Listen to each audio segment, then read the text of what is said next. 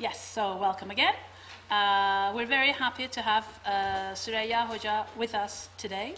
Last week we had Halil Berktay, and at a meeting that we had with all the academics, he was saying that he was very proud to be with, in the same department with the Suraiya Hoca, because apparently Suraiya Hoca was one of the external examiners. I mean, that was a really nice anecdote of his thesis. So he is what we call hocaların, she is what we call hocaların hocası. So we're very, very happy to have her.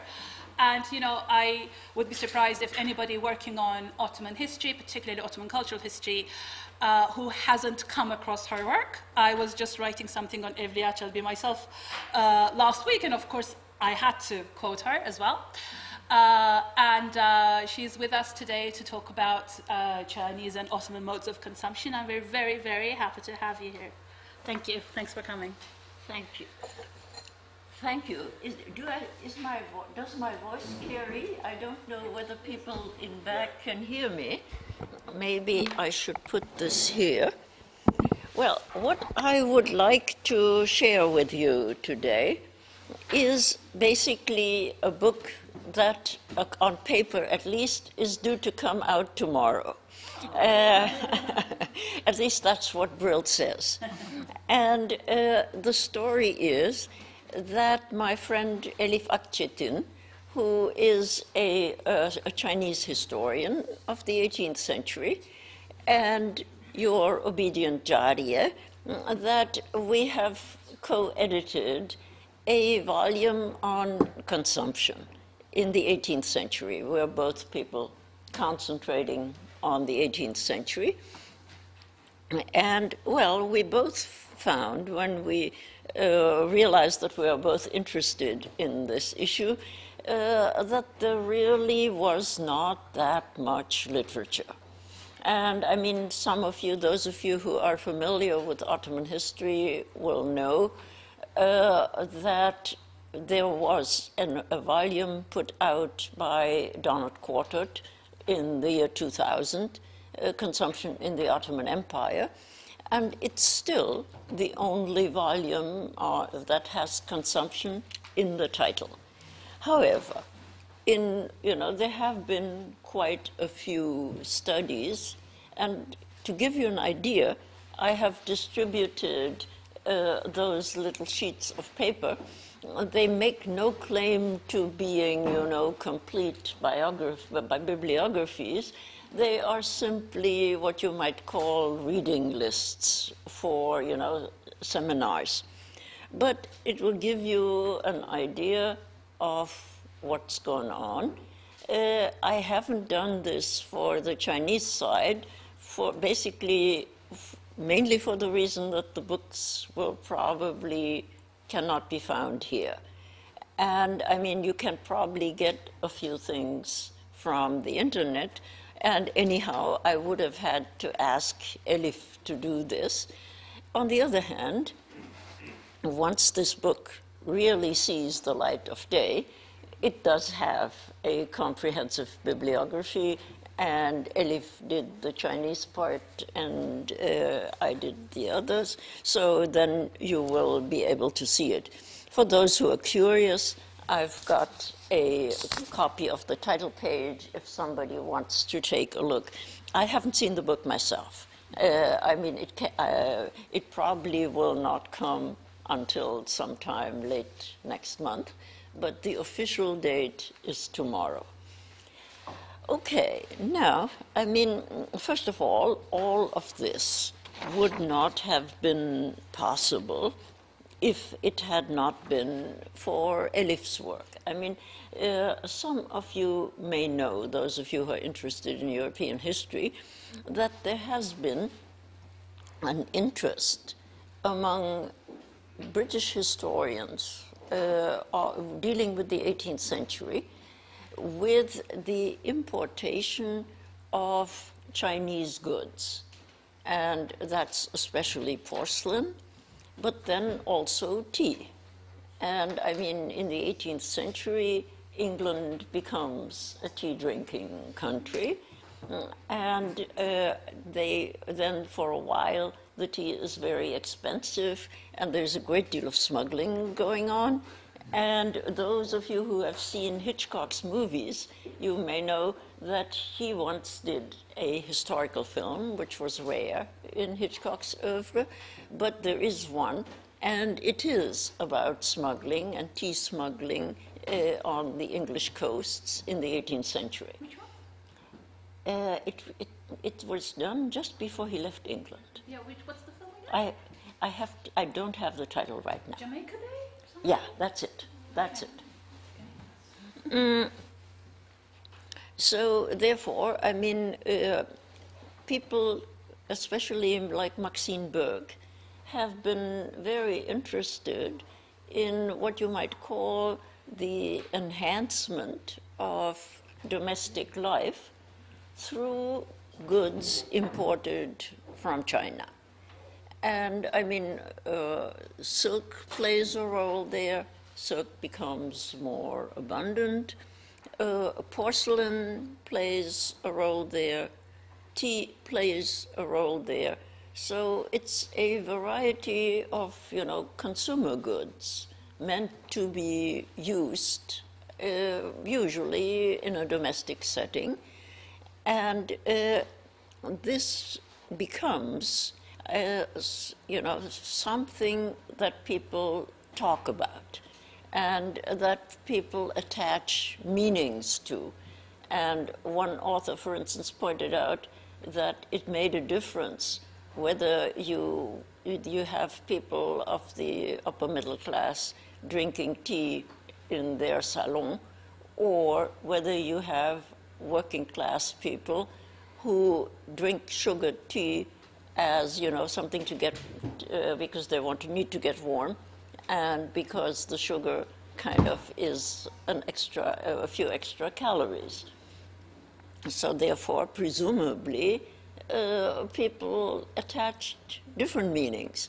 And well, I remember when we were students in Indiana, I mean, one of my friends had good quality tea in tea bags. And these things were a little expensive for our student budget.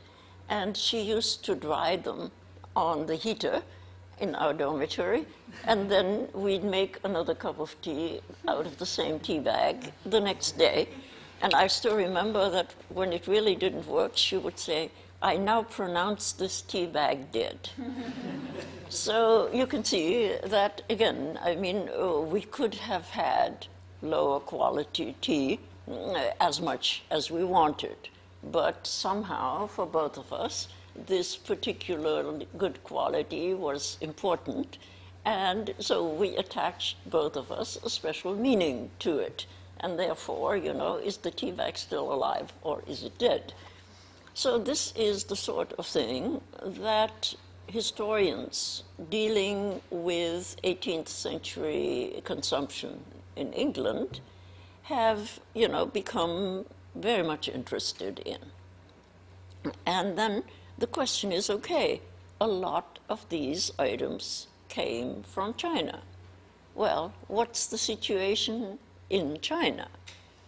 And it turns out that for Chinese historians, and now of course I'm repeating what Elif Akçetin has taught me, there was a kind of, you might say, constraint. It was not considered good form to be very lavish in consumption. Elegant simplicity was supposed to be the norm. Even for the emperor, he was not supposed to, you know, show himself bedecked with jewels. On the other hand, when you look closely, this doesn't mean that people didn't consume. And what's more, you'll see this in a minute, they wrote about what was available for consumption. So, I mean, another reason why people were for a long time not interested in consumption was because while Chinese consumption in the 18th century was quite substantial, Well, it didn't lead, at least not directly, to industrialization. And for a long time, that was kind of, the main concern of economic historians. Did industrialization happen or did it not happen? And if it didn't happen, then kind of what happened before was only of marginal interest. Now, I mean, in China, as you probably know, things happened in the 19th and 20th centuries that really did limit consumption. That was the Opium Wars, the British aggression trying to force the importation of opium into the country. It was then a major domestic uprising. And then in the 20th century, the Japanese occupation, and then, the socialist experiment, including the 1960s Cultural Revolution. So there were all sorts of reasons why consumption was quite limited. Now, in the Ottoman situation, we have something similar. In the 20th century, for a considerable time, we were living in an import substitution system. And in many cases, the goods that were produced domestically were of very poor quality. And you really had only two options. You could decide to not use them at all, or you would have to use whatever was on the market. I remember that our water heater in Ankara was of such terrible quality that in the end I wound up boiling water in a huge tea kettle and mixing it with cold water and taking my bath there because I just refused to deal with the water heaters that were available at that time. So yeah, well, if it's like that, then, or in those days, in Ankara at least, if you were a woman and you had a size 40 shoe, you were out of luck, because even the larger shoe shops only stocked one type of shoe, size 40. Now, in those days, size 40 wasn't so common. Today, it's very common. But, it meant that all the women in Ankara who had a size 40 shoe were basically wearing the same shoe, because there was no other. Well, in that kind of situation, of course, there is not much motivation to look at consumption, as you can imagine. And therefore, it was really the interest in consumption happened from, let's say, the late 80s and then the 1990s, with, the changeover from an import substitution setup to a setup where export was the major issue. Well, if you want to export, you have to produce goods that are exportable. And that meant also that the goods available on the domestic market came to be of better quality. So therefore, I think it's not by chance that people got interested. And then, of course, well, why contrast the Ottoman Empire and China? Well, because we are using Chinese-made consumer goods almost every hour of the day.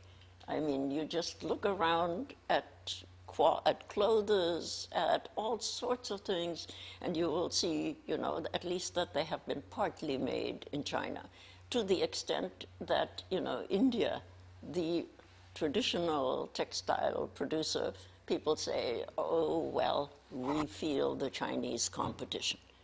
So therefore, as we all use Chinese consumer goods, whether we are aware of the fact or not, it seems to make sense to look at the two societies And that's what we have tried to do. And I mean, there is a table of contents of this book, which is sitting there. And if you would like to pass it through the lines, then, so people can take a look. Because we've got like 16 contributions, 8 on the Ottoman Empire and 8 on China, in both cases focusing on the 18th century. I mean, not 100%, there's something from the late 17th or from the mid-19th, but the basic focus is the 18th century. And I mean, well, once you get into this, I think the first thing you need to say is the enormous difference in size in terms of population. Incidentally, here there are people who are now late, and maybe somebody could give them this so they can take the bibliographies. Okay. So therefore, I mean, first of all, we have to look at the difference in size. I mean, you probably know we don't have very good estimates for Ottoman population, but the general assumption at the end of the 16th century, well, the minimum somewhere maybe around 22 million, the maximum, and some people say that that's overly optimistic, 30 million, somewhere in that range, roughly. I mean, I have not calculated this, but that's what you find in the literature. Well, in China, the population figures are a lot better. And it turns out that even after the enormously destructive Mongol conquest in the late 13th century, China had 60 million inhabitants, meaning twice the population of the Ottoman Empire in a fairly prosperous period of its existence. And then in the 18th century, I mean, there had been another dip in the middle of the 17th century due to the Manchu conquest, but after that, with peace reestablished, the population grew by leaps and bounds. Some was due to the conquest of outlying provinces, but a lot of it also due to natural increase. And by the 18th century, the population of the Chinese Empire was somewhere around 200 million. I mean, a little more than that, but we can say roughly that, which means like 7 times the Ottoman Empire. And I mean, the reason why I emphasize this is because I often get student papers in which they say, oh, the Ottoman Empire at its most flourishing time was the greatest empire on earth. And every time I read that, I scratch my head and think, oh my God, these people's world ends somewhere in Erzurum or in Diyarbakir or maybe in Baghdad. But I mean, what's east of that apparently is kind of outside of people's range of vision. So therefore, the disparity in population and also is worth thinking about. And then also the possibility, the agricultural possibilities. I mean, China has 2 huge rivers, the Yangtze and the Yellow River. And there is an enormous canal, the so-called Great Canal, which supplied Beijing. And so therefore, I mean, agricultural production also was considerably higher, and possibilities for irrigation were better. So we must think in terms of, well, at least an upper layer of society that was probably much larger than in the Ottoman Empire. And these people also had more money. And I mean, that's something that you need to keep in mind. Because, I mean, if you read Lütfi Güçer or Murat Çizakça, then you will find that, or Caroline Finkel, you will find that an enormous proportion of what was available to the Ottoman treasury went for war. Now, all empires wage war, and so did the Chinese. But because there was more available, there was something left after the wars had been paid for. On the other hand, I mean, if you read, for instance, A Short History of the Late Ottoman Empire, there the author will say, well, consumption didn't really change that much until the late 19th century. Well, many of us think that that's probably an exaggeration, that probably what was happening was that in the Ottoman world of the 18th century too, we get an expanded consumption. And then in especially the late 19th and early 20th century, we get, wars and people getting driven out of their homes and plundered and this and that. And the result is that consumption becomes very minimal. And there is a very nice story for this. My colleague Halis Akter in Ankara, he's a specialist on agriculture.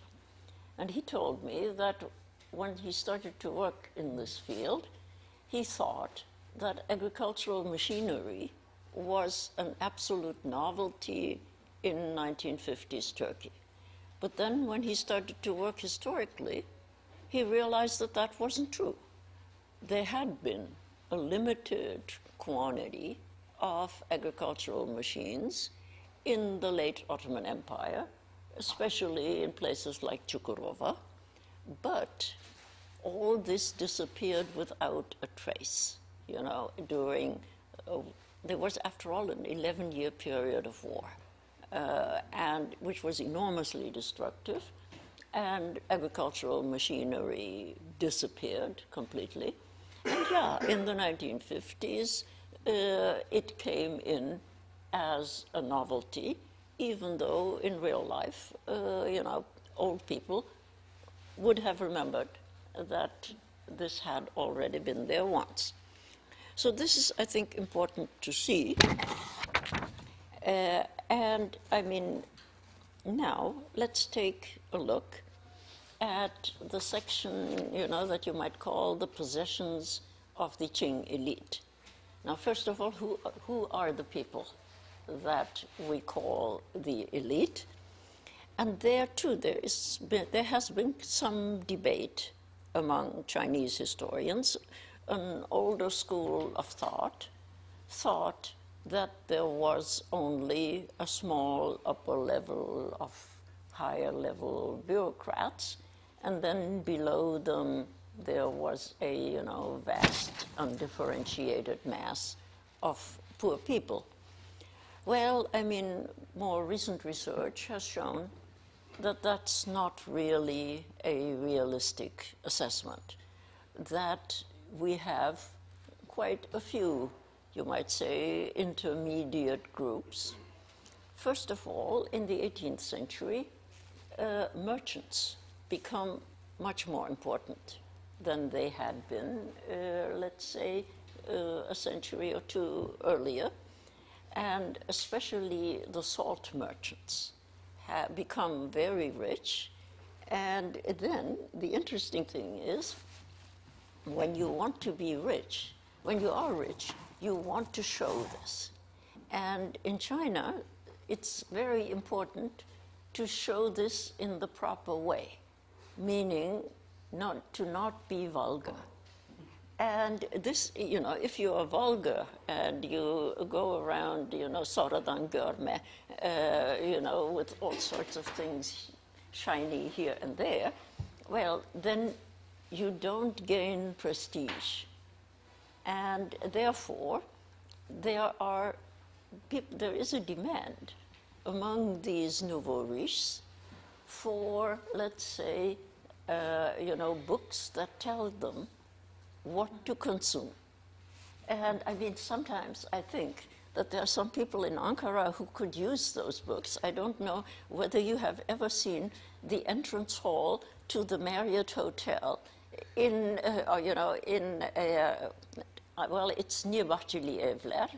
And I mean, it's this thing, it looks like, you know, Firavun Suraiya. It looks like the palace of a pharaoh. And it is really the entrance lobby to the Marriott Hotel, I mean, really now.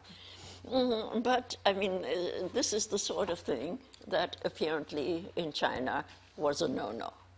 And, I mean, by putting up things like that, you showed that you were a vulgar and uneducated sort of person.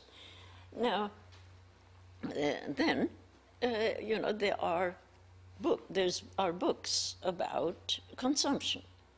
And differently from the Ottoman Empire, where, as you know, printing was very, very limited before the 19th century, in China, things get printed. I mean, usually it's not the movable type that we know. It may be that they get incised on wood blocks. We will see an example later on. But, I mean, in any event, a lot of this material is available in print. And apparently, the number of people who can handle written texts is far larger because, I mean, you will see they write about all sorts of things. I mean, about how to decorate your house and, how, you know, what kinds of plants to plant and what kinds of flowers. Well, these kinds of debates happened in Istanbul as well. We know that there were associations of people who competed for the best tulips. And I mean, in fact, they had prize-winning competitions and classified the tulips according to, you know, what certain characteristics, like some of the things that we like in tulips, they didn't like at all. And a lot of our tulips in spring would not have even rated a mention in, you know, the clubs of Ottoman tulip fancying gentlemen. But there were tulip fanciers who came together, but they never printed their works. So therefore, I mean, even if they wrote about them, and they did, because otherwise we wouldn't know about them, but all this remained in manuscript, and therefore, I mean, it didn't have the wide distribution that similar writings had in China.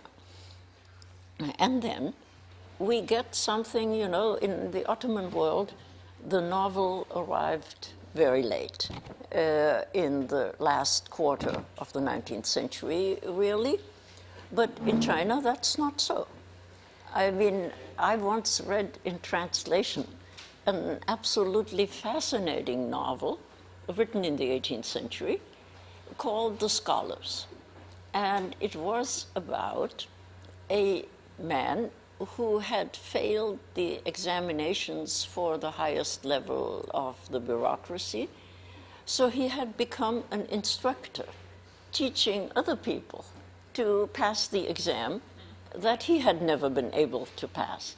And this story has all sorts of ramifications, and some of them are very funny because, you know, you change a few things here and there, and, well, they're very familiar to us, too, even though, you know, we live 300 years later.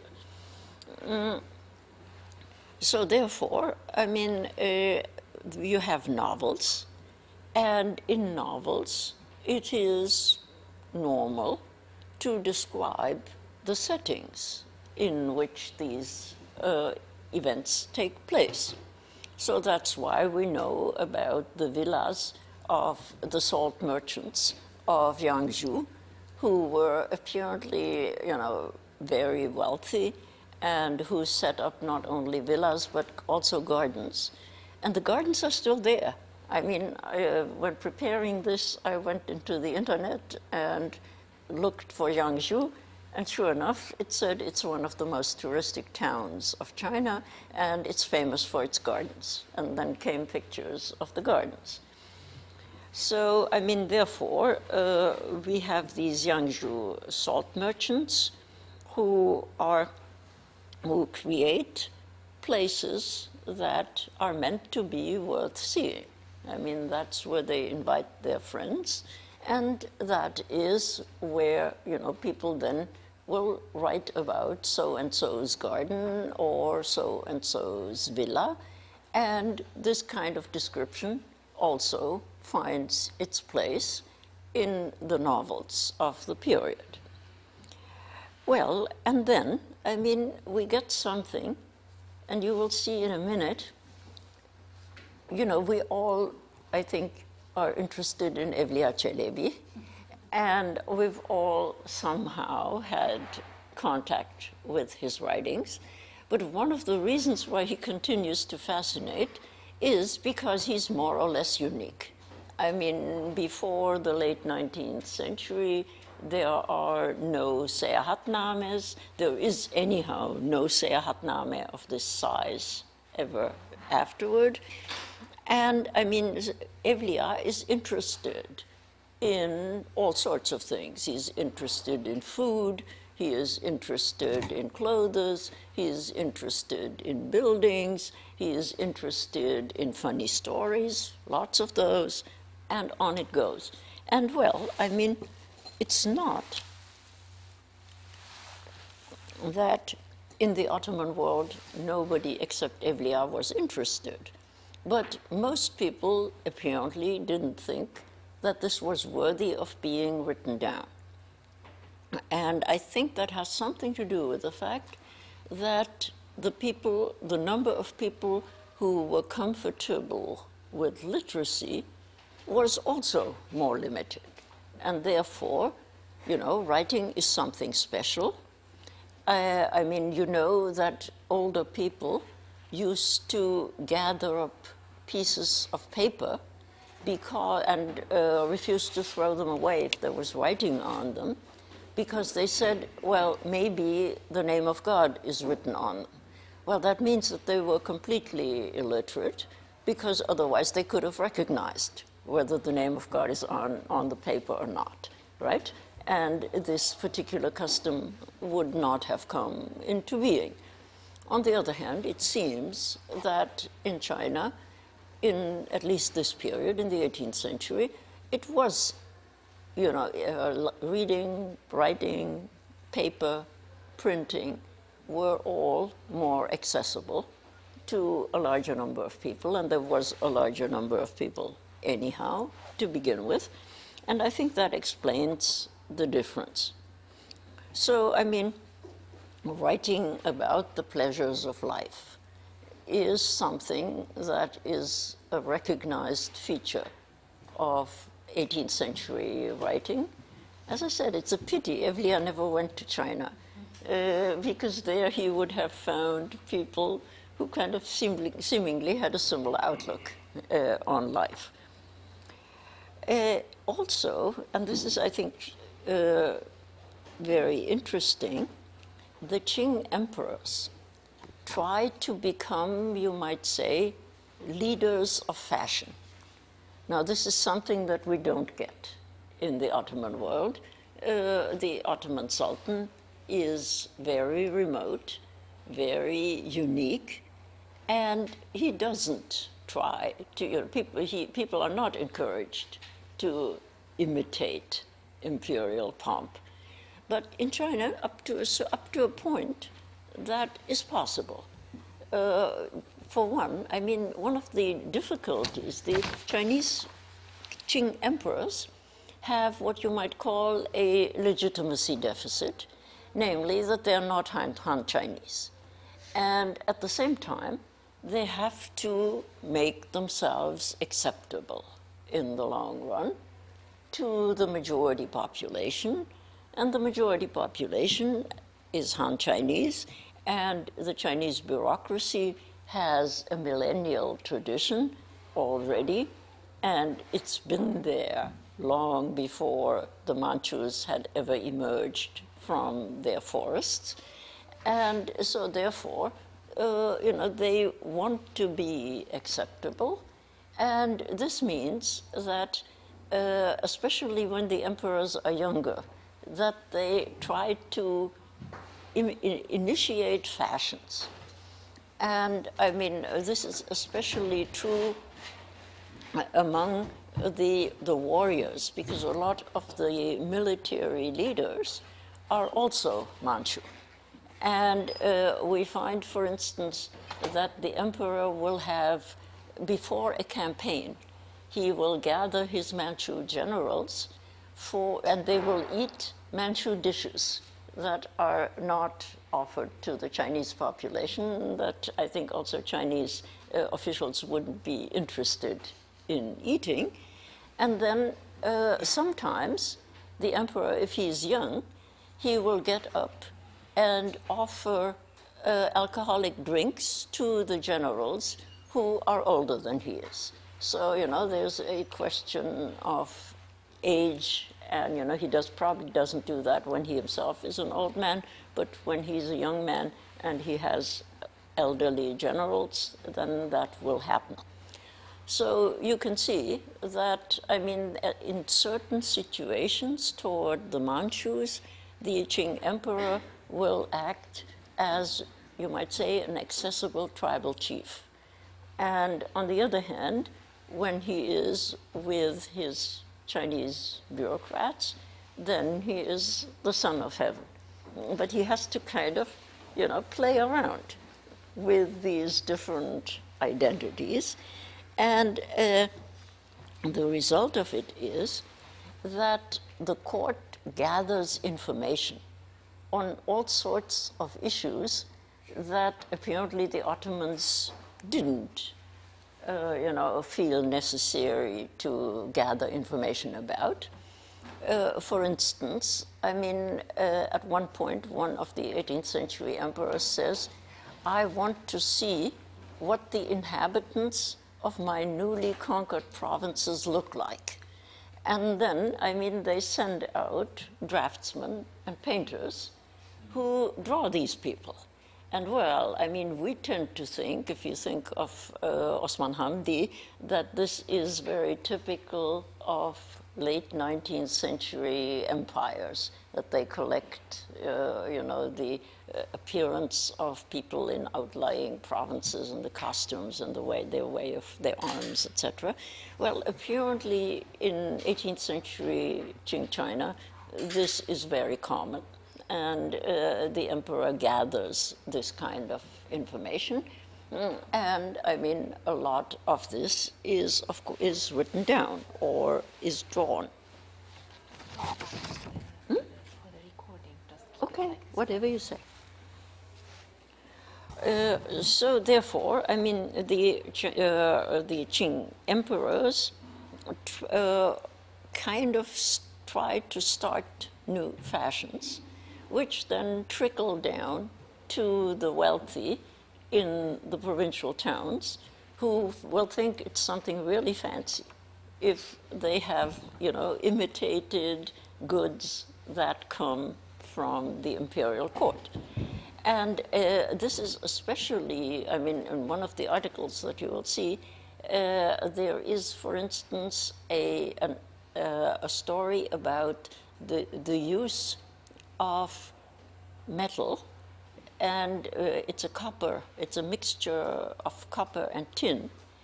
And this material can be used to make statues that look like they're golden, and they will stay that way for quite some time. And the Chinese emperors make statuary, Buddhist statuary, to send to Tibet or to send to the outlying provinces where a large sector of the population is Buddhist. And at the same time, they also install temples with this kind of statuary in Beijing. And the idea is that people will come on pilgrimage to Beijing because of these Buddhist temples, and this will then increase their loyalty to the emperor's court, because the emperor has shown so much respect to their customs and their statuary. Well, I mean, just imagine an Ottoman sultan, putting money into rebuilding a church or a synagogue. I mean, it's unthinkable. On the other hand, among the Baburi in India, it occasionally happened. I mean, there was a case of Shah Jahan, when one of his princes destroyed a Hindu temple and the Padishah disapproved, he sent money to have it rebuilt. So, I mean, in India this could happen. But apparently in China it was common. I mean, the emperor wasn't necessarily Buddhist. He might have inclinations that way, but maybe not. But, I mean, the idea was to gain the allegiance of the outlying populations who were Buddhists by showing respect to their beliefs. Well, I mean, this is the positive side. Of course, there are also, when there are more consumer goods around, then you will find some not so desirable consequences. And one of them is theft. I mean, if there's not much to steal, you don't hear complaints about stealing that much. But in 18th, there is one person in this book has done a study of accusations of theft in a certain county, reasonably prosperous, and looked at who complains about having had his goods stolen and who is accused of theft. And it has to do with social layering. Typically, moderately wealthy people complain. I mean, shopkeepers, minor officials, students, they have something that is worth stealing, and they complain about market people, about porters, and the idea is these poor people are sometimes, I'm sure, without justification, accused of stealing. Now, the interesting thing is that we have a very similar study for 18th century France, where also textiles become more common, meaning even poor people have shirts, which wasn't necessarily true in earlier times. And when they have more than one shirt, the shirts are washed, and the bed sheets are washed, and they're hung up to dry in the garden, and then somebody comes and takes them sometimes. So we have, there's a French scholar by the name of Daniel Roche, who has studied accusations of laundry theft. Well, I mean, I was very much amused when I read this article on the thefts in Ba County, because it was, something very similar. And in both cases, you have a society, maybe not rich, but with a certain number of everyday goods that people of middle income have and poor people don't have. And then, you get all these accusations. Well, and then, of course, there is swindling. And since I told you, since the Chinese wrote novels and printed them, we have stories about dolanderages. Well, about, people, and one of them is really funny because somebody cheats a man, I think, out of his donkey by telling him all sorts of stories about his family and his mother, who is a lady of the court, and all sorts of stuff. Well, the upshot of it all is that he manages to steal the donkey. Well, I mean,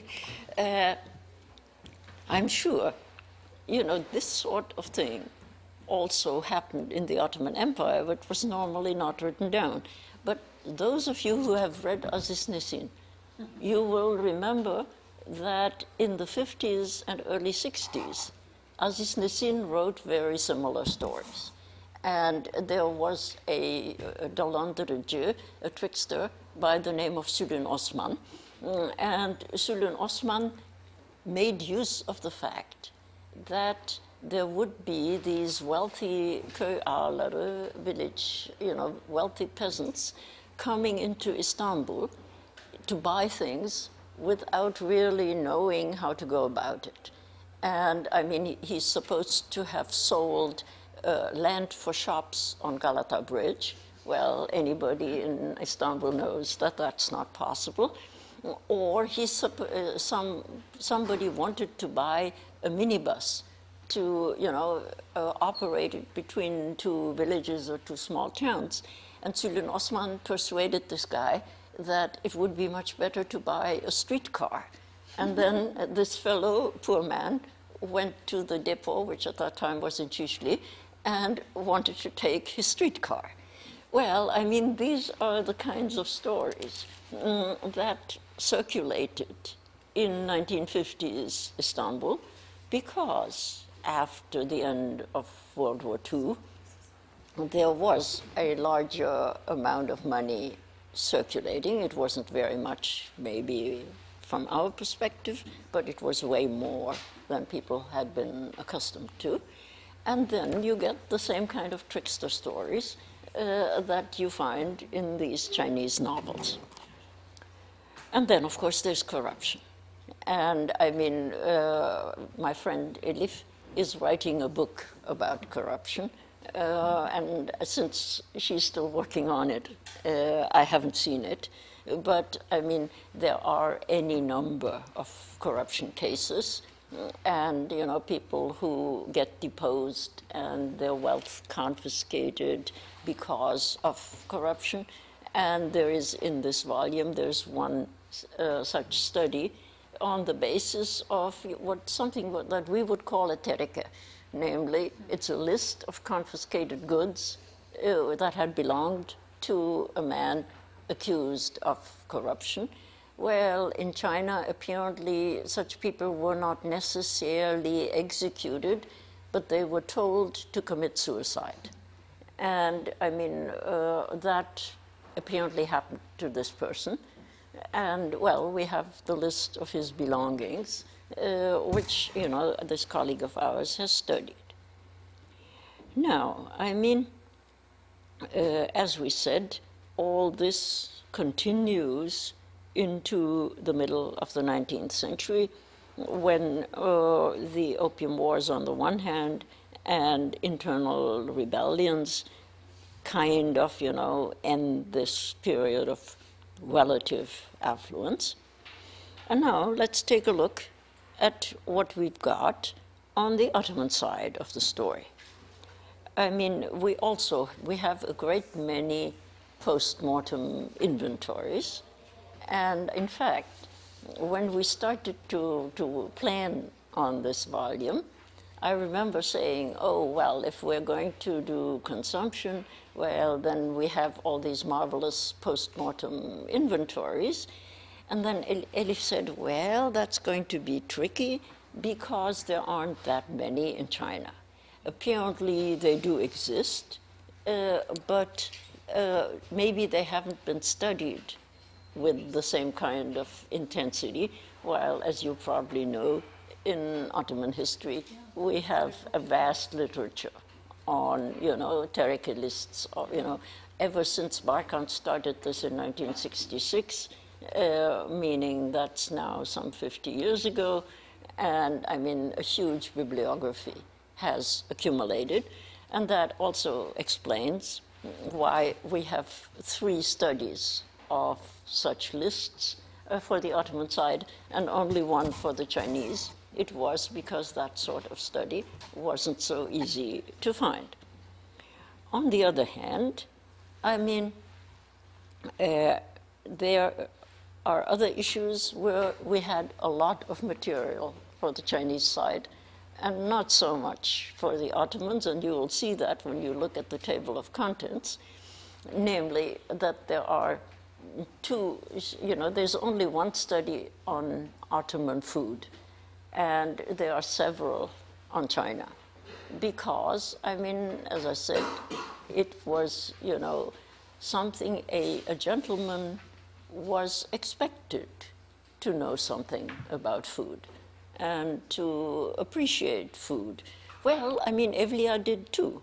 If you have looked at the work of Mariana Gerasimos that came out some 6 years ago, you will see that it's a big fat volume, and it is only indexes of all the foodstuffs that Evliya has discussed with a commentary by the author.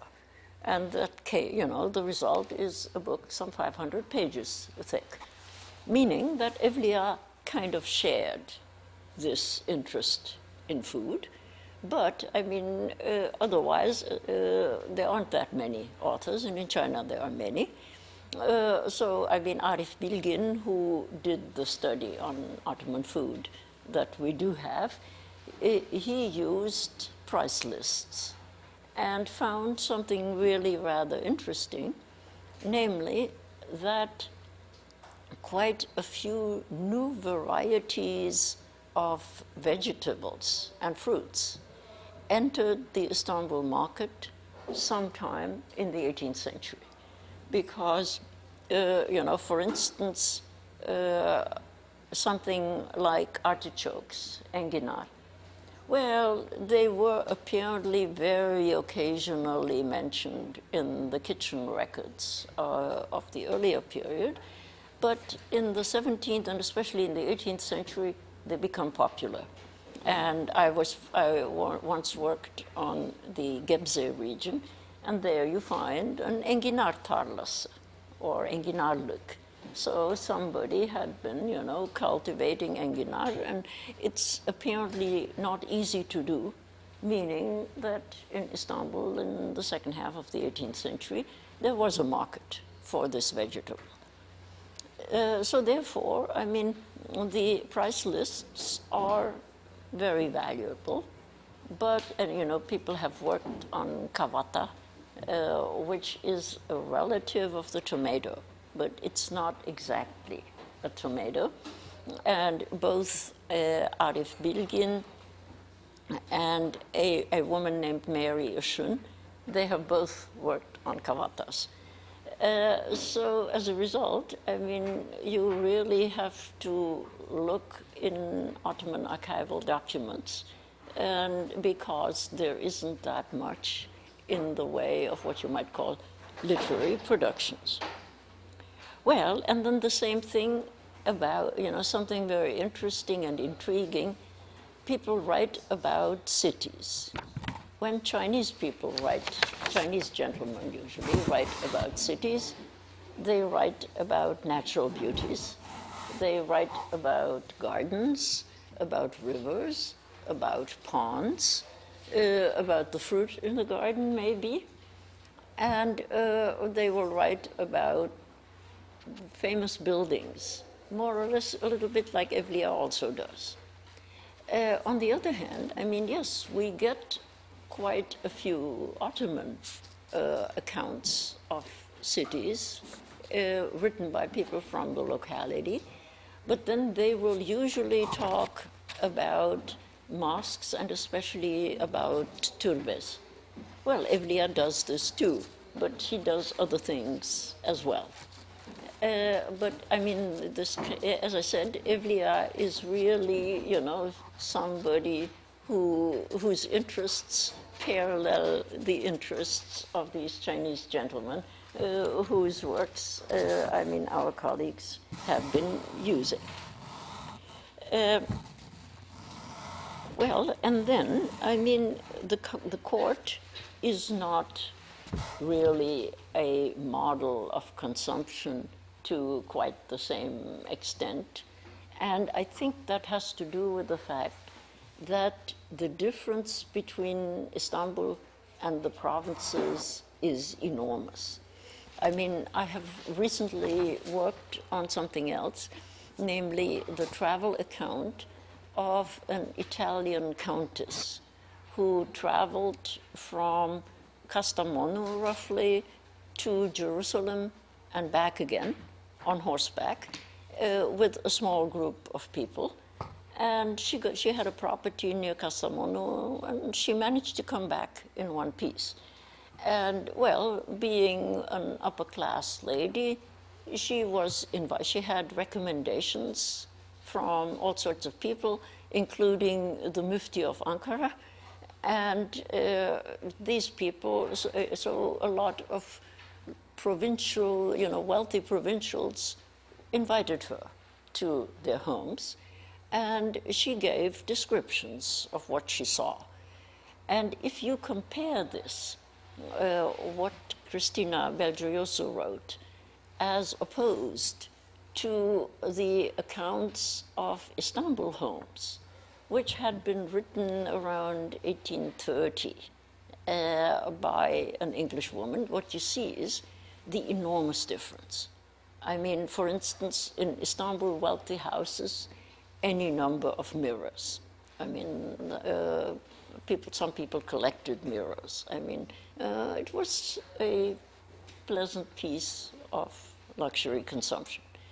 Well, Christina tells us about young girls trying to put on makeup when they don't have a mirror. And the result is not so great because, as she describes it, the young girl who's trying to put on makeup depends on the commentaries of her friends. This is too much, put on a little more. And, well, I mean, it's very difficult. So there are all sorts of small, everyday items.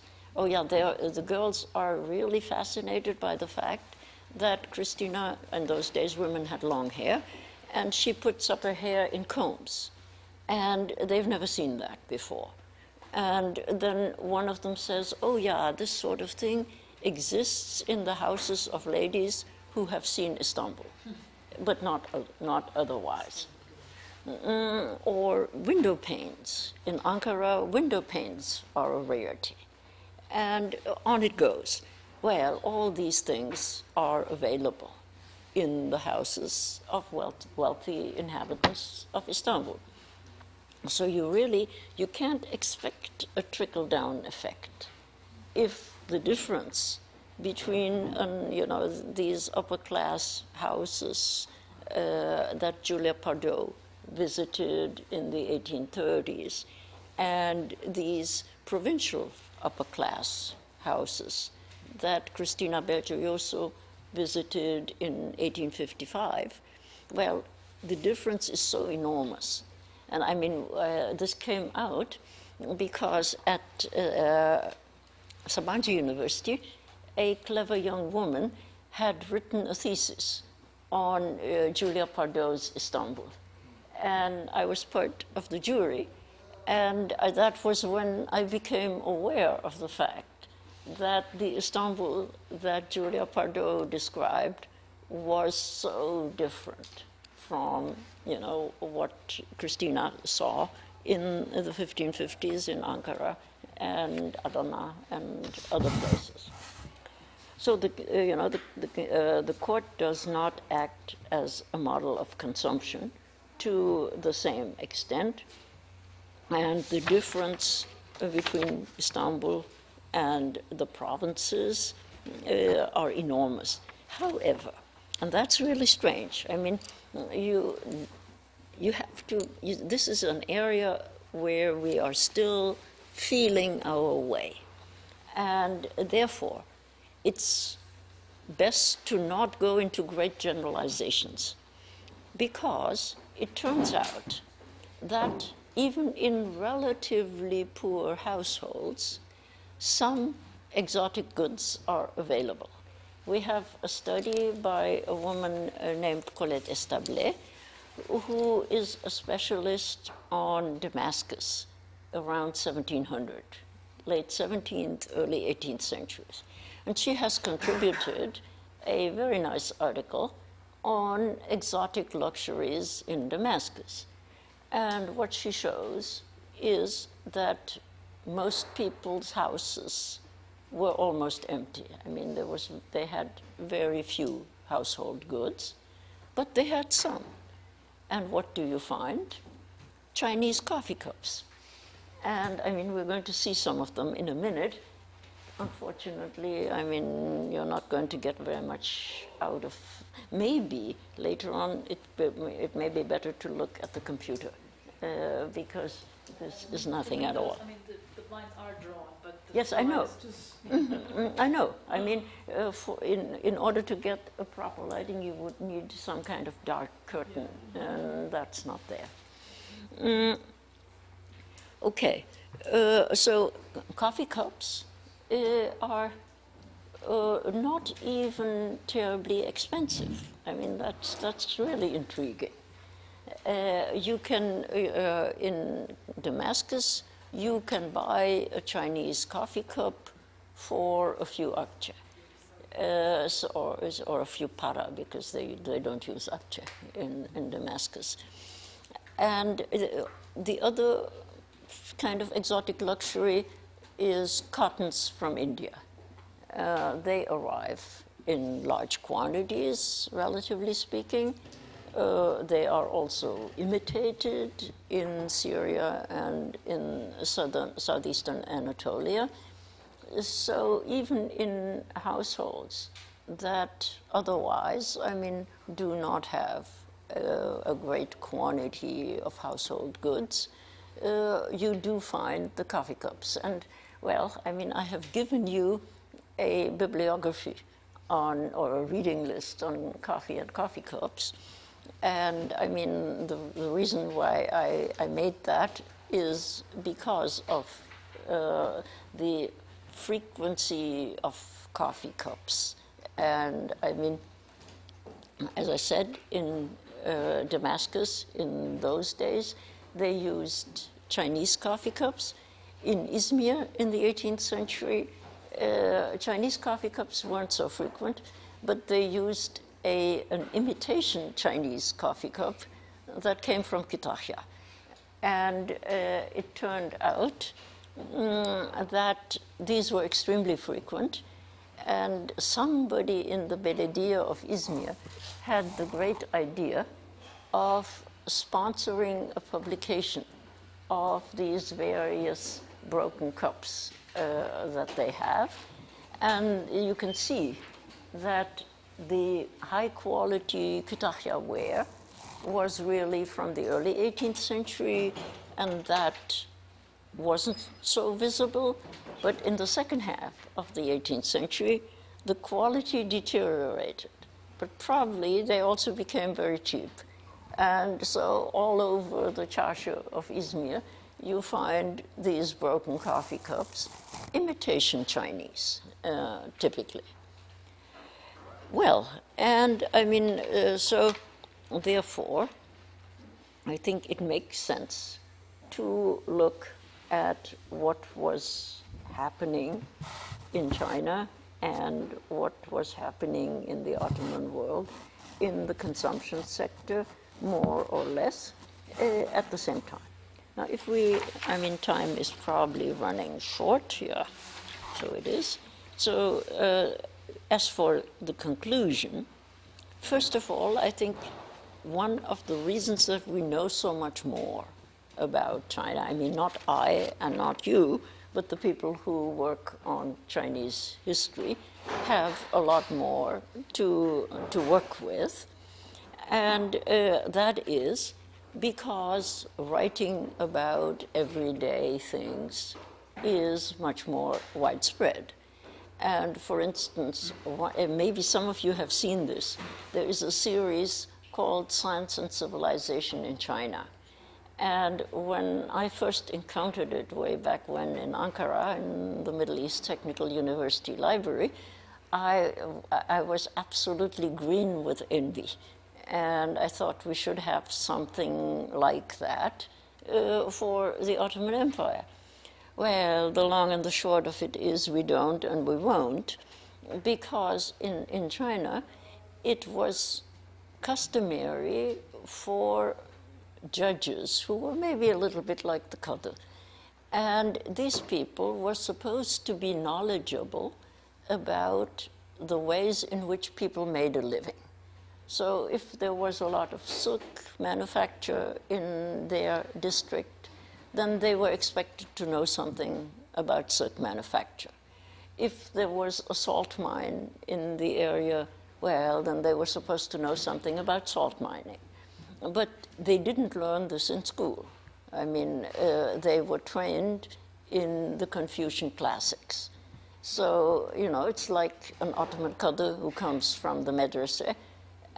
Only in the Chinese case, he has books. And because typically when a district judge is ready to retire, or he has already retired maybe, he will say, well, in my district, people grow mulberry trees, and they raise silkworms. And I mean, this is not an easy thing to do. And I have collected information, and I set it out here for people in the future to make use of. So there are books about road building and about bridge building, because they have a whole volume on so-called civil engineering, which is roads and bridges. And there is something on textiles, and there's something on astronomy and watches and clocks. So, you know, when you look at this and you're interested in such matters, really there is reason to be green with envy. But, I mean, well, that's what we have to live with. And, I mean, therefore, I think because access to the written and printed word was, on the whole, far more easy than in the Ottoman setting, we also, you know, people were less hesitant about writing down things. And in addition, painting and drawing. And I mean, in China, knowing how to draw or paint was an accomplishment of a gentleman. So we have these landscapes that you may have seen, long scrolls showing a landscape with small figures in the landscape. Well, that was considered typical of scholarly painting. So, I mean, there was a widespread culture of painting and drawing, and some of the emperors practiced this as a hobby. And therefore, again, I mean, we have Ottoman sultans who practiced music, like Selim III. But to my knowledge, no Ottoman sultan was ever particularly interested in miniature painting. Maybe Osman II, but he was on the throne only for 5 years. So therefore, I mean, the painting and drawing culture means that we have quite a bit of documentation, and if this thing were a little better, I would be able to show you some of this at least.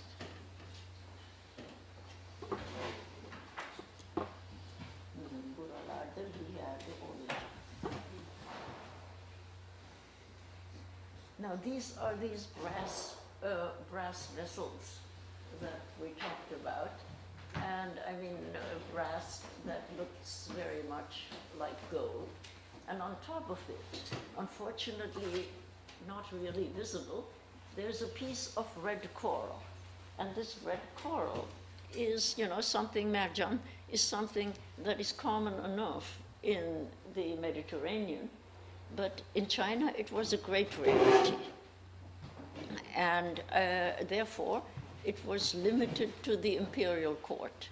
In fact, when foreign merchants brought red coral, it was purchased immediately, in Canton, and then sent to the imperial court. So presumably, this piece also had an imperial provenance.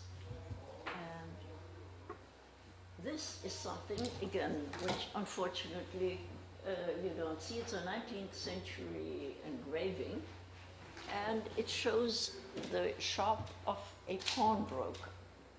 And the Chinese also liked expensive furs, just like the Ottomans, but differently.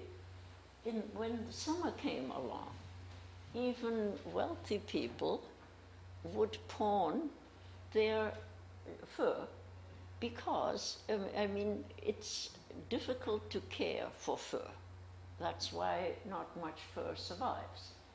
And if they pawned it, the pawnbroker would have to take care of it.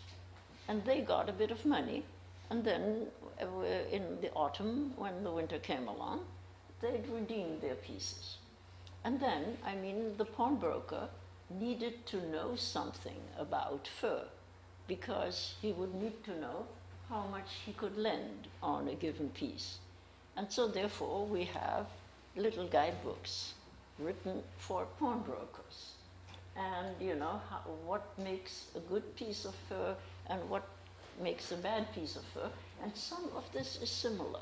Hülya Tezcan has written an article on fur in the Ottoman palace, and she also talks about quality criteria. Well, maybe they were different in the details, but in general, there seems to have been some similarity.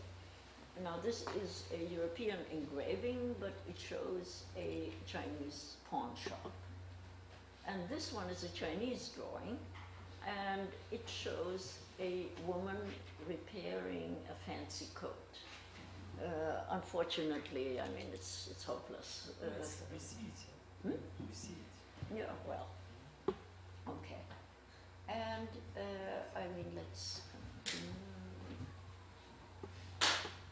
And this is what I really wanted to show, because there you can see it says image and description in Chinese and Manchu of the common crane, meaning tuna.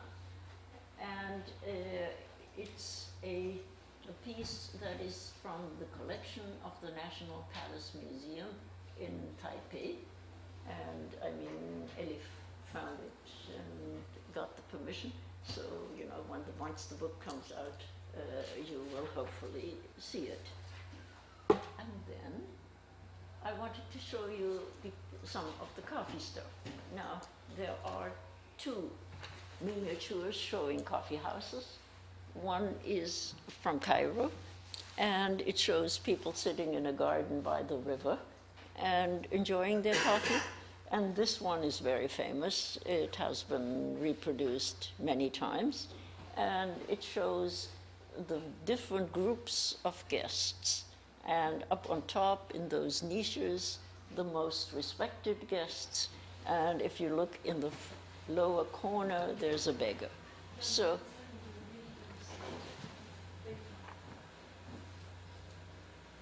the beggar is here.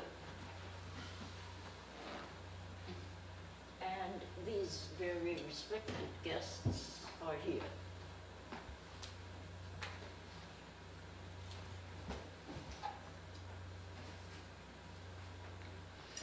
Well, and the next one. Now, the reason for having these is because these people are sipping their coffee out of blue and white cups.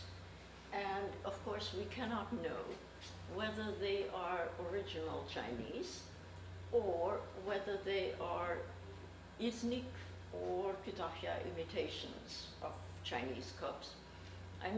The Chinese had an enormous manufacture of porcelain for export. And I mean, it's really something. I was once in Seoul, where the National Museum has a collection of Chinese porcelain and celadon, which came from a ship that should have brought these things to Japan. And they can date it because there are inscriptions. And all this happened in 1320, meaning, you know, before the Ottomans even captured Bursa. And they, you know, this place, Jingdezhen, was producing soft, you know, porcelain for export at a time when the Ottomans were only just emerging as a principality, and they still do it, because I went to the Jingdezhen homepage. It's easy enough, I mean, it's in English, and then at some point you get to a point and it says, if you want to order our porcelain, please click here. Well, I didn't, but as you can see, you know, that's possible, because Jingdezhen was producing export porcelain in the 14th century and is still doing so to the present day. Now, blue and white is something quite extraordinary because that is a Middle Eastern invention. I mean, originally Chinese porcelain was supposed to be white, smooth, like an eggshell, very fine. But in the Middle East, people like those things decorated. And the Chinese caught on to this very quickly. And then, you know, they realized that in Iran, they were producing blue decorations on vessels. And then the Chinese started to do the same. And Jingdezhen became famous for its blue and white manufacture. And I mean, there's lots of 17th century blue and white all over the world. In fact, I mean, we're getting to the end. Once, a couple of years ago, I saw something quite extraordinary in the Denver Art Museum. It was a large blue and white plate, very large, and it said that it had been made in the 17th century in Puebla, Mexico. Puebla being a town not very far from Mexico City. And yet, when you looked at it, it was clear there were Chinese elements and there were Middle Eastern elements, and I mean, presumably adapted by local designers active in 17th century Mexico. But, I mean, again, you could see ultimately, I mean, the source was Chinese blue and white. Well, I mean, in the end, of course, and that is what I really wanted to say to sum it all up, in the end, I mean, you have to keep in mind that this was a society much larger and also much more productive from an agricultural point of view. And even if the Chinese emperors spent just as much money on wars as the Ottomans did, I think there was simply more left over. And that means, you know, that we have such a rich material culture. And at the end, I mean, there are still some rather handsome Chinese coffee cups surviving in the Topkapi Palace. And 2 years ago, they had an exhibition. And in your reading list, there is this whole book edited by Arsu Pekin showing, you know, these various treasures of the Topkapi Palace. And I want you to see that before we end. Look, here you can see the bowls that they're drinking from, and down there you can see a real existing Chinese bowl, and it says here, Dublin, Chester Beatty Library'deki albümünde yer alan, olasılıkla İstanbul'da açılan ilk kahvehaneyi temsil eden minyatürde mavi beyaz fincanlarla kahve için civanlar. And then underneath it says İmparator Jiajing damgalı, mavi beyaz, Çin porseleni fincanı, and it's from the Topkapı Palace. And there again, you see a coffee cellar.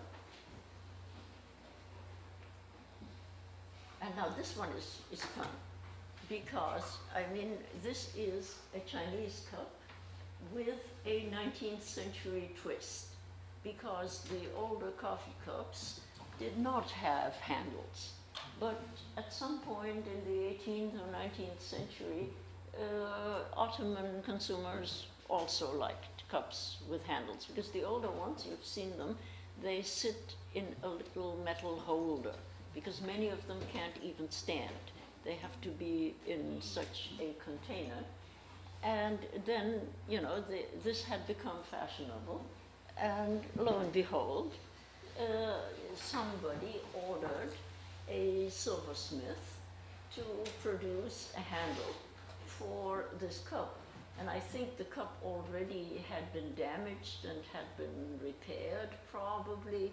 Maybe also this decoration was made maybe to hide something that, you know, showed the repairs.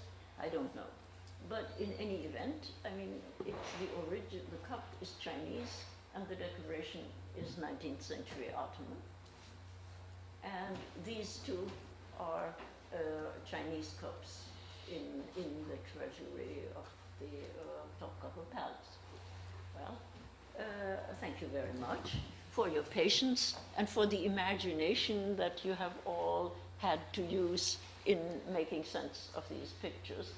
I'm sorry about that.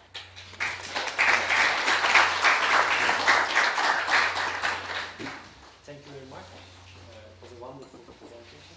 We have some students who already writing their thesis on history of everyday life. But I know students here. One is writing on clock towers. The other, I know, names. I know some. There are a few students. But I think they might be really interesting. Okay, now floor is open. Questions and comments. Please, Okay. but short. Okay, less than 7 hours. Okay. Thank you so much for your presentation. It's really a pleasure to have you with us. I have a question about more, not only the macro level, but connecting the micro, the cups, the forks, the spoons, to the civilizational level. I'd like to hear your comment on Norbert Elias's theory on the civilizing process. He connects these changes in the habitat to the changes in the political and economic systems, but he studied like from the 13th century to till the 20th century, like 7 centuries in the Western sphere. So my question is, from your exposure, from your experience and study, how far do you evaluate the validity of expanding Elias's theory into other civilization spheres like the Islamicate or the Chinese or other spheres? Thank you. Well, thank you very much, but I am not really so sure that we are ready for this yet. Because, I mean, Elias, when he wrote, already had a very considerable body of empirical research on which he could build.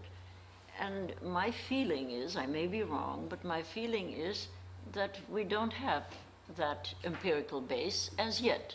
We may, after, you know, a generation, you folks, you know, become fully fledged researchers, and let's say in 30, 35 years' time, we may have this body of research that will then allow us to say something meaningful.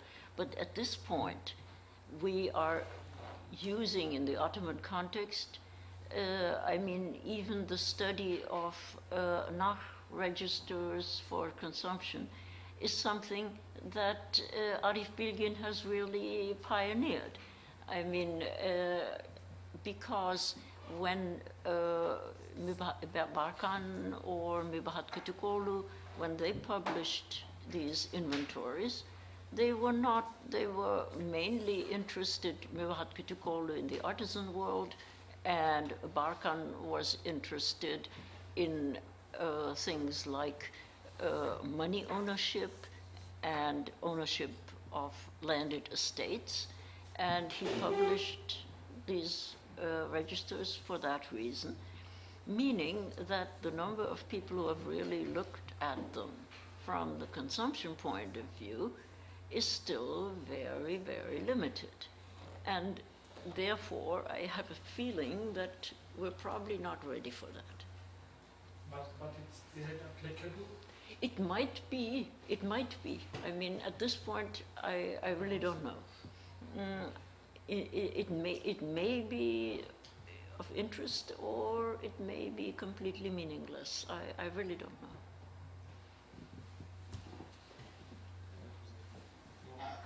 I'm wondering about what people thought of the quality then of the Chinese products, whether then everything was thought to be of good quality or the same as of today when you compare Chinese products to other kind of products from others. I didn't quite get it. Chinese products? Quality, whether... Well, I mean, the quality, of course, could be different in both cases. I mean, sometimes Chinese pieces were copied in Iznik faience, which is a high-quality faience, but in other cases, they were cheap, you know, they were kind of Chinese imitations for the poor man's budget. And those coffee cups that recently came out of the earth in Izmir many of them were again imitations of Chinese originals, but they were of relatively modest quality. So, I mean, you would probably get a large, you might say, a range of qualities. And in the case of porcelain, maybe in the long run, we can also talk about what qualities were imported. I mean, because, as I said, Jing Dezhen produced for export. And how did the material produced for export relate to the material that was meant for wealthy Chinese families? I don't think anybody has really gone into that as yet, but it could be done. I mean, on the other hand, with Indian textiles, we're pretty much out of luck because apart from Egypt, they haven't survived very well. I mean, in Egypt, yes, and there are imitations of Indian fabrics that were exported to France and that have survived in the collection of the Chambre de Commerce in Marseille, where a Japanese scholar unearthed and published them. But, I mean, we know that this material was produced between Aleppo and Gaziantep, but there's absolutely nothing that has come, you know, to our knowledge in the area proper. But in the case of porcelain, I think in the long run, we may be getting somewhere. I mean, people have been looking for broken Iznik faience for quite some time now. And it is possible to make a map of what kinds of Iznik faience were found where. And some pieces of Iznik faience are definitely adaptations of Chinese motifs. One of them is absolutely fascinating. It's it consists of a bunch of grapes, or maybe several branches of grapes. And this is originally a Chinese motif. I don't know whether they produced it for export or whether it was popular in China as well, no idea.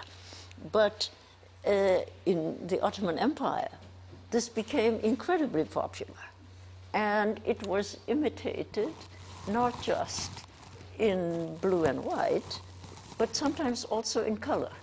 I mean, you have a piece in the Sandberghalle Museum which has green grapes, but it's otherwise still a variant on the Chinese motif. So I think in the long run, by looking at imitations of Chinese motifs in Ottoman faience, and by looking at surviving cups, we may get somewhere.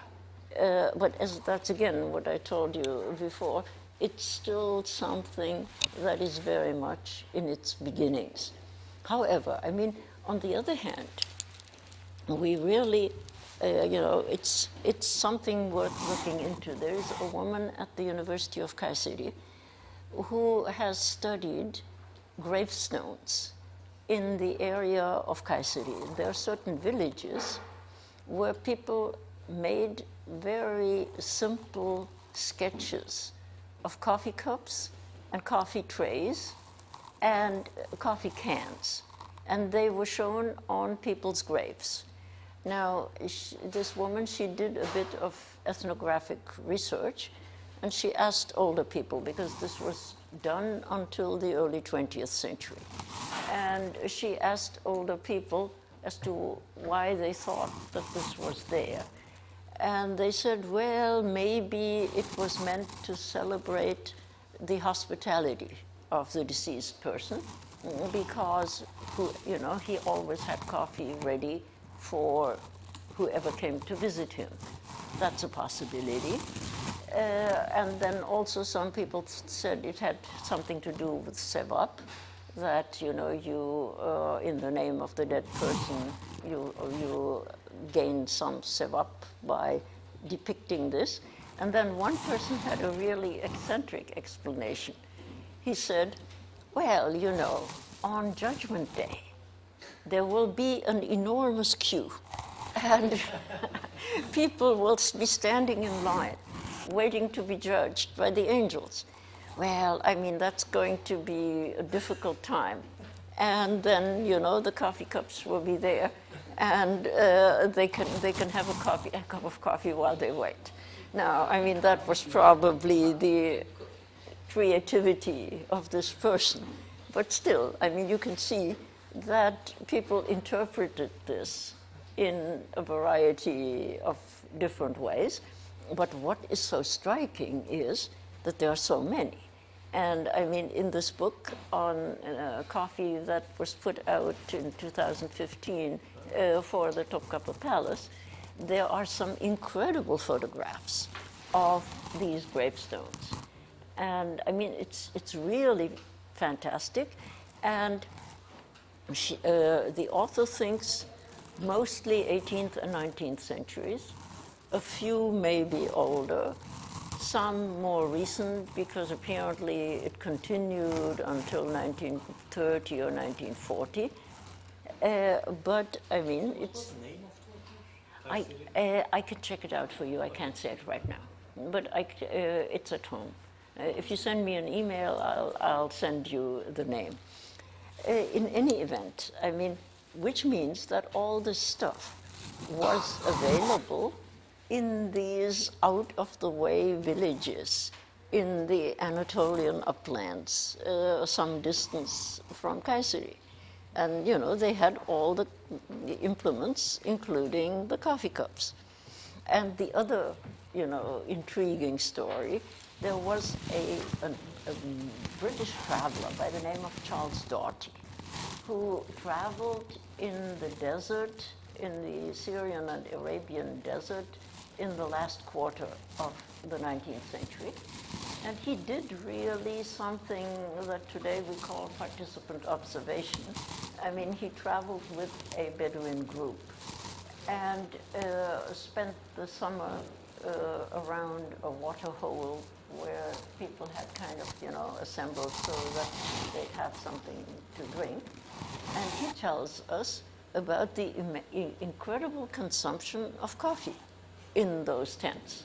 Because, okay, I mean, some of the coffee was given to guests, but he said that it wasn't unusual for 50 cups of coffee to be distributed in one day. So presumably this Bedouin sheikh had a lot of visitors, and every time a visitor came, he was offered coffee.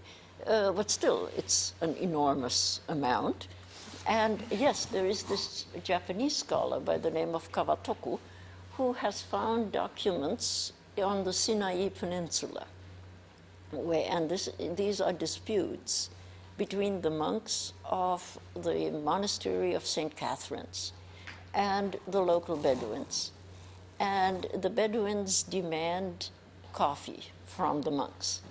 And traditionally, yes, the monks should give them food. That's tradition. But then these people write to Istanbul saying, but they ask for coffee, and that is not traditional. And the answer from Istanbul is, yes, that's true. It's not traditional. But the Bedouins continue to demand coffee nevertheless, meaning that, you know, coffee consumption is really something that, you know, it's not just something that happens in Istanbul and in Cairo. It happens by the 18th century. It happens in villages near Kayseri. It happens in the Syrian desert. I mean, I once found, you know, there's a town called Çorum, which is, I'm sure, not, you know, kind of the most, let's say, innovative of towns. But in the late 16th century, somebody had a malikane, the right to collect taxes. And he sells the malikane. Why? Because he wants to be a coffee trader.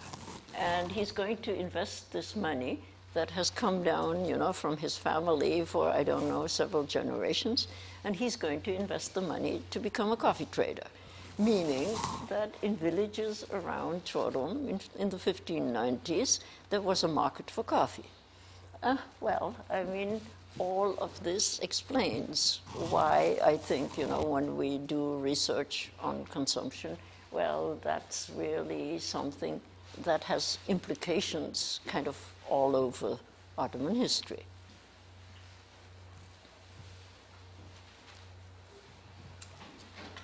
Short question. Mm-hmm. So you mentioned that there is a huge gap between Istanbul and the periphery in terms of consumption. But we know that in the turn of the 20th century, governments developed tools to control patterns of consumption. Can we talk about something like that as early as 18th century? Like, no, don't think so. Not international trade, but also not also in the domestic patterns. Well, I think for one, I mean, at that time, international trade really had not made many inroads into Ottoman houses. I mean, that is one thing that Colette Establé has found, that, yeah, if people had something exotic, it would be a Chinese coffee cup or a curtain of Indian cotton, but the likelihood of their having anything from Europe was very, very low. And in fact, she was puzzled by this because she said, well, we know that French merchants in Saida sold their fabrics, but we don't see them in Damascus. So they must have gone someplace else. Or some people maybe bought them directly in Saida. But the point is that French woolens were not much in demand. So, I mean, I would say that in the late 18th century even, or certainly in the early 18th century when Esablé's data were put together, well, you don't really have that much of an impact of European goods. That's a later development in the 19th century, I would say. May I ask? Mm-hmm. You make some comparison between Ottoman dynasty versus this Chinese dynasties. Also, you talk a little bit about the middle classes in each society, but you implicitly said something. Can you make more explicit, for instance, what you mean by, you said Chinese emperor tries to make a fashion out of what he wears, but Ottomans didn't. What actually you want to get at there? And what's your point there? How you can compare these two things? Well, I would, first of all, I mean, it's important to know whether the palace is something that people try to imitate if they can, or if it is something that is so far beyond their life world that they simply see it as something, you know, that's like in the sky. And I mean, you have a different view. Look, for instance, I told you that the Chinese emperor, when he is with his Manchu generals, that they eat and drink together. And that he even will, if he's young, he will serve the older generals. Well, I mean, this is something that maybe to some extent existed among the early Ottomans as well, because in many cultures, people want to see that the ruler is alive and in good health. And I mean, in the Ottoman palace, the Janissaries wanted to see that the Sultan was alive and in good health. And Guru Nijipolu has shown that until the reign of Suleiman, the Sultan ate in a visible place where the Janissaries could see him. Okay, but later on not. Suleiman withdrew and Murad III withdrew even further. Well, I think it makes a difference if people have a ruler that they have never seen and that, you know, they can only imagine, or whether he is somebody that is visible at least to a section of the soldiery. And well, I mean, Shah Abbas, for instance, also made a point of being publicly visible, because in Isfahan, the palace is located on the main square that was built when Shah Abbas made Isfahan his capital. And you have this talar, this open hall, and when you are in the square, you can see people. So when the Shah had a festivity, and then people walking by could see him and could see his courtiers. And well, that's very difficult in the Ottoman world. I mean, sometimes when Ahmed III was in Sadabat, yes, you could get a glimpse of him.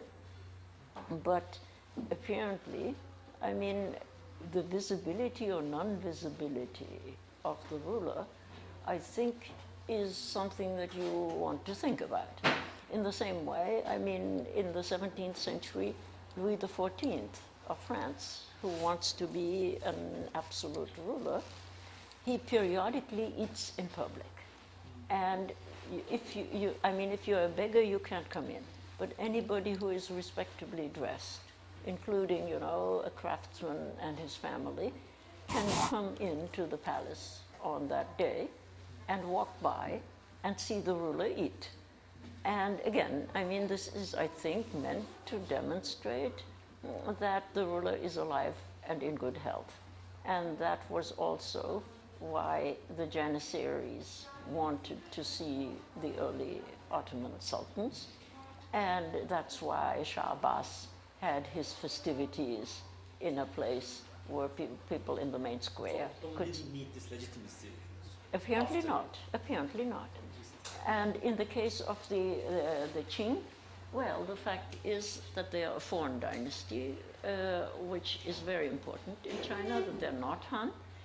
And therefore, they have to build up a legitimacy among the Manchu, because they are the warriors, and they also have to build up a legitimacy among the Chinese bureaucracy. And that explains why they play in different ways. Any more questions, comments, or we'll close it here. Thank you very much. Okay.